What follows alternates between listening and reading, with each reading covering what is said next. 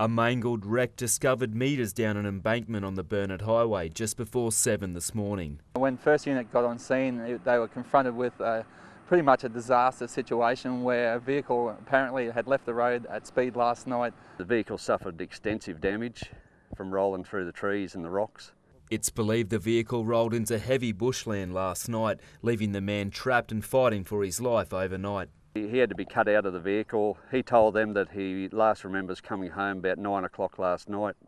So there's a fair chance that he's been here all night.